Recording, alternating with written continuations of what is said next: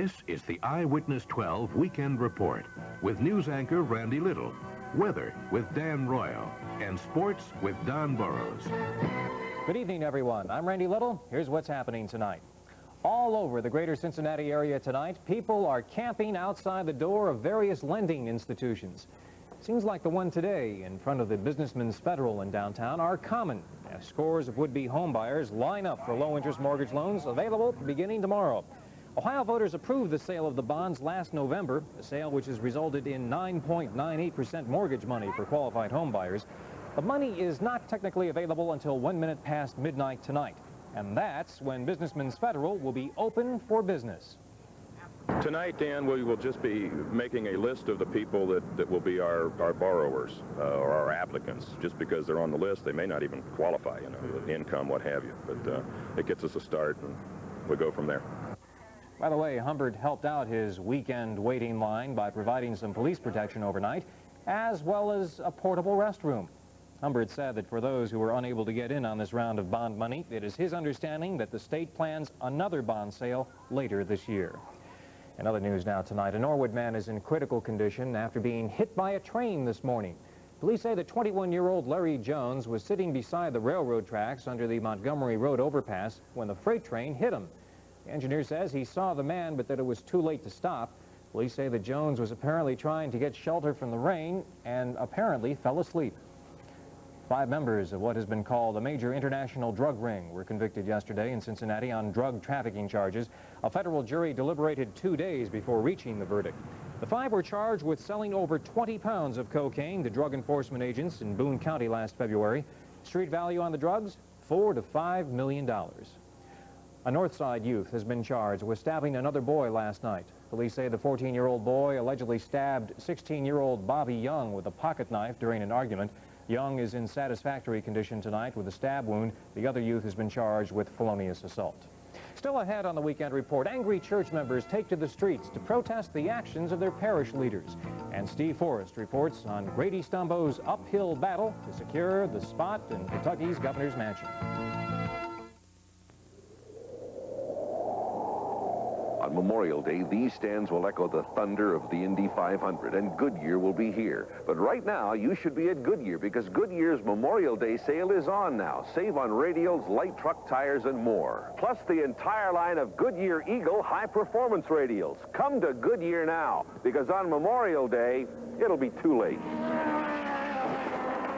Save with #1, Goodyear. The sale ends May 28th. Come experience the ultimate thrill, the rides of Kings Island.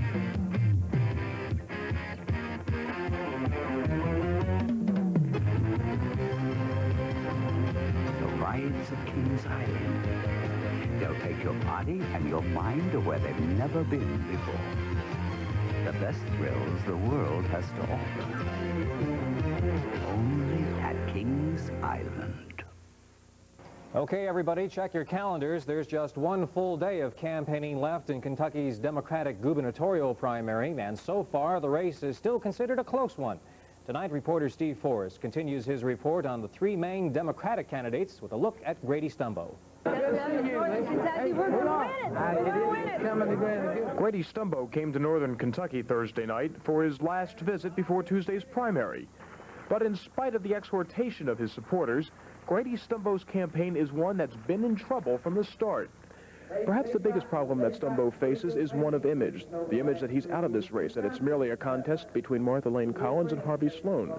Stumbo's own polls show him third, but the candidate maintains that that figure is rising rapidly, especially with the endorsement last week of Kentucky Governor John Y. Brown. Even Brown concedes Stumbo is a long shot. And Stumbo says he's had his troubles convincing others to take his campaign seriously. Because the only 2 things that the media decide the front runner on is organizational strategy and money. And if that's how you want to count it, then I'm third. Stumbo refuses to count himself out, however, depending on numerous union endorsements to help him win both the working man's vote and the primary. And while his 2 main opponents say they have specific plans for Northern Kentucky, Stumbo doesn't go that far, saying the whole state has to recover economically. You can't have a healthy Kentucky if Louisville's hurting. You can't have a healthy Kentucky if Northern Kentucky's hurting. So I think you first have to have basic statewide policies. Some of those policies include reactivating work camps in eastern Kentucky as an alternative to building more prisons, tax credits for starting new business, higher school funding to lower Kentucky's dropout rate, but a possible tax increase to help pay for that funding. We're looking forward to seeing it. Great. Appreciate y'all. Thank y'all for that help. That's right. We need it. While Stumbo and the other Democrats feverishly battle for votes, the man who is sure to be the Republican nominee for governor is coasting through this primary. We'll report on Jim Bunning of Fort Thomas tomorrow. Steve Forrest, Eyewitness 12 News with Grady Stumbo in Erlanger. Looks like it'll be a good race. Eyewitness 12 will have complete election results for you on primary day. The water is still receding in many Campbell County creeks tonight after flooding from an early morning downpour. One such trouble spot is 12 Mile Creek, which flooded the Goobser Road Bridge. Residents say this is the 8th straight weekend it's been flooded out. 2 families used the bridge, which was built 2 years ago to replace one damaged in a flood. Rick Carr says 2 weeks ago he tried to take his son to a doctor when the car became trapped in the stream. Halfway out, and it just started rushing in my windows. I had to get my kids and my wife out and carry them over to the bank to get them out of the car, you know. I went back up to Margie Holcomb's house to get her to pull me out with her truck. By the time I got up there, the back of the car was inching over. It was almost off the edge. His neighbor, Margie Holcomb, says the county has made repairs to the bridge, which has only 3 12-inch pipes to handle the flow. However, Holcomb says the blacktop just washes away.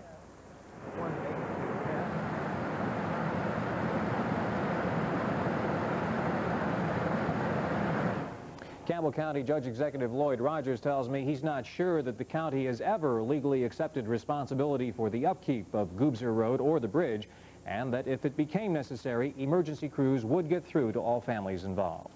Here in Ohio, some Green Hills residents took to their complaints to church officials today, setting up a picket line outside Our Lady of the Rosary. The picketers are unhappy with the way the parish school is being run, and the principal in particular. They say the problem started last year and that they haven't been able to get any results using more traditional means to get their point across. We've been to the Archdiocese several times. They thought that if they left the problem alone, it would go away. We've got meetings scheduled next week with the Monsignor, and then after that, we go to the Archbishop. Today's protest met with mixed reaction, some parishioners saying the time and place were inappropriate. The priest at the church has declined to comment, and the school's principal and the Archdiocese have been unavailable for comment. On the national news and international scene, both former West German Chancellor Helmut Schmidt and Soviet authorities expressed pessimism over the U.S.-Soviet arms talks. Schmidt told the Washington Post he's skeptical of American sincerity, and the Communist Party newspaper today accused Washington of blocking an agreement in the negotiations. Meanwhile, U.S. officials say they don't expect a break in the talks until sometime next fall. A nationwide survey shows gasoline prices have jumped over 12.5 cents a gallon since mid-March, and oil industry analyst Dan Lundberg says the entire increase has gone to refiners and to taxes. Lundberg says retail dealers in fierce competition has actually absorbed about 2 cent a gallon hike in wholesale prices. The oil expert says the average price of gasoline now stands at almost $1.23 a gallon. We may also soon be digging deeper into our pockets when we want to mail a letter. The Postal Service is preparing a request for higher rates. Postmaster General William Bolger says the hike is necessary despite a $100 million budget surplus predicted for this fiscal year. The months of May and June are traditionally the most dangerous time of the year for Ohio drivers between the ages of 16 and 20. And according to state safety officials, the warm weather and end of school tempts a lot of young drivers to lose their common sense when behind the wheel.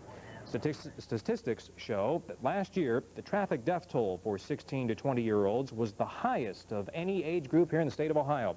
Now, to try and fight this problem, the Ohio State Patrol has started a program which puts extra cars on the road the night of high school proms and graduations. So young drivers, you might want to keep an eye out. Still to come on the Weekend Report, Cincinnati musicians play the songs of one who played them the best.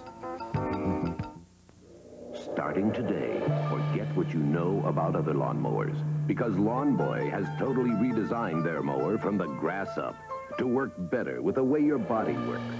New effort-saving design for easier starting, comfortable fingertip blade control, plus an especially durable, long-lasting engine. The Blade Control Lawn Boy. There's never been a mower like it. Lawn Boy. As time goes by, you'll know why. Chevys, Hondas, custom vans, they're hot this month, and Superior's got them. That's right, Superior's got 9.9% financing on Chevy Chevettes and Citations, 9.9% financing on S10s, with over 50 to choose from, and payments as low as $99 a month. And only Superior's got Honda Civics and Accords at 9.9% financing. Superior's got custom vans at the best prices in town, too. Chevys, Hondas, custom vans. Get yours now from one of the Tri-State's largest, Superior Chevrolet Honda. O'Brien, where's the Henderson proposal? When you're having a busy day, it's nice to know you can bank at the office with Jeannie. Just use your card number, give her your password on any touch-tone phone, and ask Jeannie your account balances. You can transfer money from savings to checking, pay bills instantly, and even save postage. Bank at the office with Jeannie. It's easy. Have a good evening, O'Brien. O'Brien? Thank you. Jeannie can do. O'Brien? You've got a front row seat for today's hottest entertainment on Entertainment Tonight. It's an exclusive backstage visit with Sylvester Stallone and a look at how he's directing a winner on the screen. And then join Ira and me at 7:30 for PM Magazine. We'll show you the Cincinnati Observatory. We'll also show you previews of the newest Star Wars film, Return of the Jedi. And Rhonda Kinnett learns the fine art of base stealing. Join us Monday night on Channel 12. A Cincinnati jazz great, killed just 9 days ago, was honored tonight in Corryville. A memorial concert for Frank Brown, longtime Cincinnati jazz musician and composer, drew a packed house to the Corbett Auditorium on UC's campus this evening. Brown died on May 13th of stab wounds from an attack outside his club in Oakley. Performing tonight were the College Conservatory of Music's 1 O'Clock Jazz Ensemble and the CCM's Faculty Jazz Sextet. Brown is described by one colleague as one of Cincinnati's most underrated assets. Frank was taken for granted. At the outset of the show tonight, I read 2 telegrams, one from a former student who is now the road manager for a Woody Herman band, and also a note from Woody Herman. So people around the country really knew Frank. Persons wishing to contribute to the Frank Brown Memorial Scholarship Fund should contact the Dean's office at the College Conservatory of Music. Some nice music out there tonight. Very nice music. Very, very Nothing like listening to jazz. You don't want to sing the blues, though, about the weather, because we're getting some sunshine. No, we don't. We're going to have a little bit of rain, but it's going to be widely scattered. Chances are you may not even get any out at your place. But the Weather Service told me just a little while ago that as of today, we have had 8.39 inches of rain since the 1st of May, which is almost 6 inches above our normal, making this, Randolph, the fifth wettest May. I could tell that by my garden. Yes, I could tell that by my basement. It's still down there. I'm going to open up an aquarium store sometime next week. You'll see the ads in all the papers. It's partly cloudy outside right now. 66 is the current temperature for those keeping track. That's 19 Celsius. Humidity stands at 70%. Winds are out of the southwest at 12, still making a nice breeze to blow through the window to sleep by tonight. Barometer 29.87. It is falling just a little bit. Precipitation since midnight, just over 3/4 of an inch, and the river level up from earlier this evening at 40.4. They say probably hit about 41 sometime tomorrow.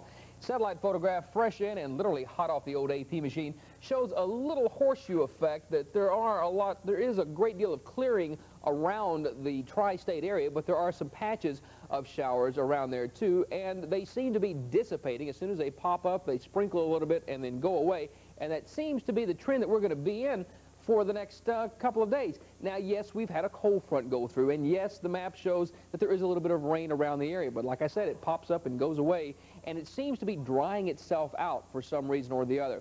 Now, tomorrow, we're going to have this second cold front come through the area late tomorrow afternoon, early tomorrow evening. Again, it's falling apart. There's not a lot of moisture with it. What will be there will be very short-lived, and maybe Dan will have a dry basement for a change, too. After this goes through, a high pressure will build in here starting late tomorrow night, and then Tuesday and Wednesday, maybe even Thursday, we're talking sunny skies, temperatures in the 70s, and gardens that are going to finally dry out, knock on wood. Some high temperatures from around the countryside today. Good old Bullhead, Arizona, once again, 108 degrees. And the nation's overnight low, 27 at Leadville, Colorado. We came really close to normal today. Look at that, 75 degrees. The record 92 was set back in 1941. 10 degrees above the norm. That was our overnight low. The record set back in 1883. Radar outside, you see a lot of stuff around Cincinnati. That's ground clutter, amalgamated proliferation, as we sometimes call it. There are a few showers just to the south of Indianapolis, some back to the northwest. Again, these showers are moving to the east, and they are decreasing in intensity as they do, so we may get off lucky tonight. AccuWeather says we will have variable clouds, that's for sure. A chance of a thunder shower around. Winds will be southwest, 10 to 20, a low of 56. Then for tomorrow, clouds and sunshine, a slight chance of a shower or two with a high of 70. Tomorrow night we'll cool off a little bit. We'll have a few more clouds come by, a low of 48. Then on Tuesday, partly sunny, 72. Wednesday, even more partly sunny and 77. On Thursday, some variable cloudiness. Another system could be on its way to us. A chance of a shower with a high of 72. Nothing to really get too concerned or upset about. It looks like with Mayfest cranking up later on this week, I think it starts Tuesday night. Yeah. We should have some beautiful evenings, especially Tuesday. And I think Nancy Wilson performs Tuesday night down at there are a lot of concerts, a bunch of them. Looks like we should have some pretty good weather for at least the first part of it. Good. Glad to hear it. Glad to, I understand the 7th Fleet call. They want to use your basement for naval maneuvers. Great. I've got a yeah, that's fine. Got a place to tie up and everything. Okay. Thanks very much, Dan. Thousands are apparently unhappy with the weather, especially around the Mississippi Valley today. Thousands had to flee rising river waters in Mississippi. Flooding already claimed 6 lives there, including 4 people from the same family. The forecasters say the Pearl River will crest tomorrow about 10 feet above the flood stage. In Houston, cleanup efforts have begun after 3 waves of tornadoes went through there, Dan. Left 10 people dead, about 1,000 families homeless this week. Weather's causing problems overseas as well. 20 straight days of rain and snow are being blamed for causing an avalanche in Italy today. 9 people were killed when tons of mud and snow roared down on the small town of Teglio near the Swiss border. At least 20 others were injured. 15 homes destroyed by the wall of snow. Up next, sports with Don Burrows, and the Indy 500 field is now ready to roll. We'll have the list for you and details in a moment. The Dons in Georgia way to buy carpet today. Hooray! Now at Tim Hogan's Carpet Outlet, their warehouse clearance sale is in full swing. Thousands of square yards of wall-to-wall carpet. Sale price with no added charge for regular padding and installation. Need a room-size remnant? Carpet remnant prices are cut in half. And your extra bonus, instant credit and 90 days same as cash. So remember, Tim Hogan's the way to buy carpet. Kentucky Fried Chicken, way to it. Fresh! We only serve you plump, wholesome chicken that's just been cooked. Kentucky Fried Chicken, we do it. Special! Only original recipe chicken is cooked under pressure with the Colonel's 11 herbs and spices, so the seasonings are squeezed into each juicy bite. Kentucky Fried Chicken, we do it. Big! Our Kentucky Fries are big potato wedges. With the skins left on! Kentucky Fried Chicken, we do chicken bites. My partner and I were on assignment investigating the lettuce shortage. What do you see? I see people, and they're eating our lettuce with 7 C's Viva Italian dressing. Is it true about the top? Absolutely. The exclusive shaker top keeps the delicate herbs and spices in 7 C's Viva Italian perfectly blended, shake after shake. So, it really is true. Oops! With 7 C's Viva Italian, our lettuce shortage may never end. I'd like to talk with you about an unpleasant subject, your toilet, and how to keep it ship-shape. Lysol toilet bowl cleaner's got this ingenious little spout that enables you to get its considerable cleaning ability and full-strength disinfection to work even up under the rim. Oh, I know this seems rather sordid, but Lysol scuttles rust and mineral stains while it disinfects. Lysol, it's the whole bowl cleaner. Coming, dear. Thought I was the butler? I'm the ambassador. We've had to economize. We were talking about the 500, and apparently there's only going to be 1 entry from the tri-state area that made it. Yeah, that's correct. In sponsorship-wise, Sponsorship, didn't make it. Right. But the Reds did make it today, so and that's why I'm going to begin everything with the Reds. Even though they are leaving Wrigley Field, they're coming home. They took 2 or 3 from the Cubs. They're dominating those Cubs, and right now the team is just 4 under 500. We pick up the highlights with the score tied at 2-2. And look at Gary Reed has smacked this ball clear out onto the street. Shades of big Frank Howard, isn't it? That made it 3-2 when Paul Householder, who's really been carrying a hot bat, picks up an RBI, and I should say that made it 4-2. And then this is Bull Durham, who hit his 2nd home run against his old native team he used to root for in as many days. His 7th of the year, it was 4-3, but Mario Soto was just outstanding today. He pitches a 4-hitter. 2 of those hits were home runs, but he had 10 strikeouts, And here he induces the game-ending double play ball, which Ronnie Oster turns over so beautifully at second base. Nobody has a better pivot than Oster over there. So Soto is 6-2, and the Reds come home to take on the world champion St. Louis Cardinals tomorrow. In the meantime, here's your scoreboard. Atlanta winning in extra innings, and the Dodgers getting a shutout from Bob Welsh, a two-hitter there. San Francisco is shut out by Lee of Montreal, and then there's a postponement by rain, and also Houston-Pittsburgh postponed by rain. In the American League, the Brewers hit 5 home runs plus shutout Seattle. The Yanks are now 2.5 games behind Baltimore, making a small move after their victory today. How about Bruce Keeson, now 6-1 for California. Remember, he's known as Mr. October, off to a great start this year, and Carew only had 3 hits today. He's at .449. And Lamar Hoyt now 3-6 as he takes advantage of the White Sox power today, beating Kansas City. Elsewhere, Minnesota wins in 12, although Jim Rice did hit his 8th home run of the year. Clancy, a 3-hitter, as Toronto shuts out Baltimore for the 2nd straight day. And Detroit pounds Texas. Lance Parrish hit his 8th home run of the year. We switch to basketball now. The 76ers are off and running toward that championship ring everybody wants the doctor to be able to wear after this season is over. They opened with a 113-107 win over the Lakers. It was in Philadelphia, although the Lakers did lead at half. That's Clay Johnson right there with the alley-oop right at half. They were up by 3, and Kareem had a good offensive game. The little alley-oop right there from Magic, he had 20 points. But Clint Richardson, look at this sweet little move, 15 points, all in the second half to really spark it, and Big Moses, 27 points, 18 rebounds. He's unbelievable on the boards inside. Julius Erving, 20 points. There's 2 of them, but 10 rebounds and 10 assists. There he is flying high. Everybody, almost everybody, hopes that the 76ers can win it for him. Game 2 is in Philadelphia, by the way, and that will be on Thursday, which will help the Lakers. They get a little bit of a rest now. The fastest field in Indy history is now set. They averaged 198 miles per hour as a group. The Hoffmans, as I said, did not make it. However, Pat Bedard has the Cincinnati Microwave-sponsored car in the middle of the 6th row. One driver literally raced through the rain today to qualify. This is Dennis Firestone, averaging 190 miles per hour, and yet on the back straightaway ran smack into a downpour, and that rain ended the qualifications for the day for the Indy, and of course it ended the Hoffman's hopes of making it this year. So there's Theo Fabi, the rookie record breaker, who will be on the pole, joined by Mike Mosley there, and Rick Mears in the front row. And there's 4-time winner A.J. Foyt, who starts from row 8. His father has just passed away yesterday. I'll have to overcome that adversity, and he'll start from row 8 because of a run-in with the Rules Committee. You're looking at the Silver Creek 300 here. It was run today at Queen City Speedway. Bob Seneker driving his Camaro to a 3-length victory over Dick Trickle, who was also driving a Camaro. Seneker averaging 81 miles per hour, with Butch Miller coming in 3rd, and Loveland's Dave Jackson 13th. Crowd of 4,000 on hand for that race. As for hydroplane racing, this is in Missouri. Ron Snyder of Piqua averaged 111 miles per hour, and he piloted Miss Madison to the Missouri Governor's Cup, the first major win for Miss Madison in like 5 years. If you're wondering about Miss Budweiser, the boat did dominate weekend action, but was out of action today because of engine problems. We move on to golf now. When the day began, Calvin Peete wasn't even within a chip shot of the lead of the Atlanta Golf Classic. I mean, he was buried. He's 7 strokes back. Then he sank 9 birdies today. Here he is on number 17, and this is one of those ho-hum routine days. Oh, man, he takes the lead right there on 17. Here he is on 18, another birdie putt. His 9th birdie of the day put him at 10 under. How about his spectacular round of 63? 10 under for the tournament. Good for the 2-stroke win right there over Jim Colbert, Don Pooley, and Chip Beck. The LPGA stop, Pat Bradley had a great day. She was 5 strokes back, had 7 birdies, fired a 66. She gets the 1-stroke win there over a rookie, Stephanie Farwig.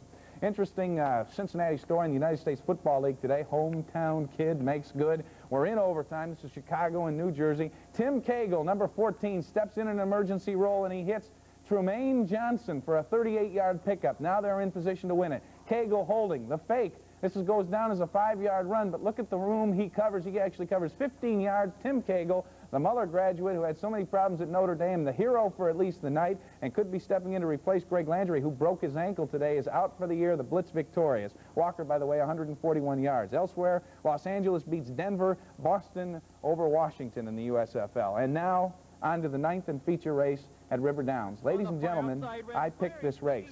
I have this race. Coming down the stretch, look on the outside, number 1, the horse's name, Red and Fiery. I picked this horse, Red and Fiery, with Charles Woods Jr. up. I finally got a winner. The drought's over, paying $6.80. Number 10, Snow Lover, tough break. And number 4, Blackberry, the daily double of number 7, Gabe's Ruler. Number 4, Old 100, 7 and 4, pays $211. Now, in the meantime, They rolled up a big crowd for the roller derby tonight at the Coliseum. This is the Los Angeles Thunderbirds and the New York Bombers. And I'm not sure which is which there. Oh, going down, I think that's called the Keister bounce right there. And also a very interested crowd, as you can see, watching these people roll up. I know everybody's interested in the final outcome here, but we don't have a final score for you just yet. But watch this. Watch out. Grab your beer. She's coming right into your living room. The roller derby at the Coliseum tonight. Big success. Thunderbirds and New York Bombers. A couple of baseball moves today. The Chicago Cubs traded Willie Hernandez to the Phillies for starter Dick Ruthven. Of course, Hernandez pitched the perfect 3 innings against the Reds today. He goes to the Phillies, who then dealt reliever Sid Manji, had to get rid of a reliever, to San Diego in exchange for utility infielder and outfielder Joe LaFay. We were out there on the roller rink. Was that hard to do all those falls and stuff like that? Not when you're being held up by people on each side of you. Some 200-pound guy beating on your head. Okay. Thank you very much, Don. Still ahead on the weekend report. Area bicyclists pedal along tri-state streets to earn money for juvenile diabetes.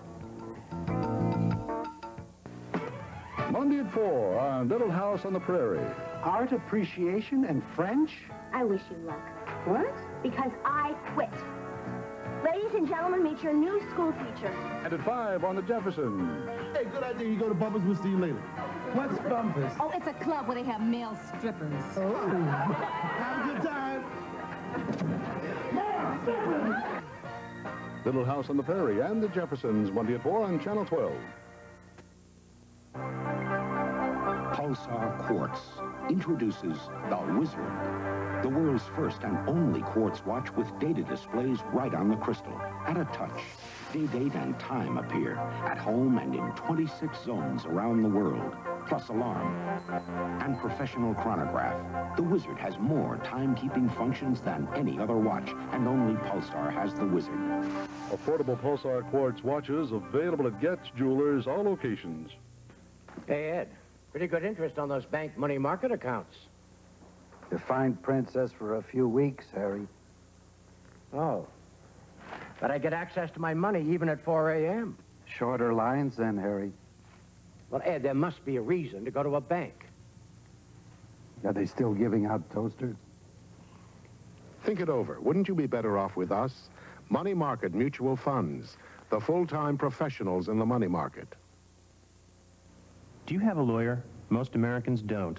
That's why we started Hyatt Legal Services, a new kind of law firm now with offices throughout the country where you can discuss your problem with an attorney for just $15. And for cases like divorce, bankruptcy, and wills, we have standard fees that are very reasonable. At Hyatt Legal Services, we care about you. I'm Joel Hyatt, and you've got my word on it. At Hyatt Legal Services, reasonable fees are the law. Call the office nearest you.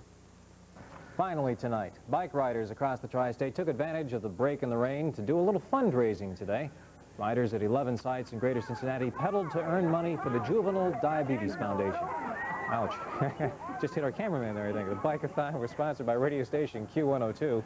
The money raised will go towards research in juvenile diabetes. Looks like a lot of fun. Yeah, well, memorial service for that cameraman will be held tomorrow, I understand. Yes, chance of showers tonight, low of 56. We'd like to thank you very much for joining us. For those in front and behind the cameras, have a good night and a good week as well.